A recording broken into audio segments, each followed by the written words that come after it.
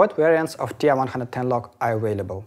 There are two main housing designs: the simple one and the housing with two push buttons. Pressing these two push buttons, you would close the normally open contact that is wired directly to M12 connector. So you can decide by yourself what to do with these contacts. They can be used, for example, for lock-unlock functions or for start or stop function. Both of these housing designs are available with escape release or without escape release. As usual for locking devices, there are power-to-lock and power-to-release versions.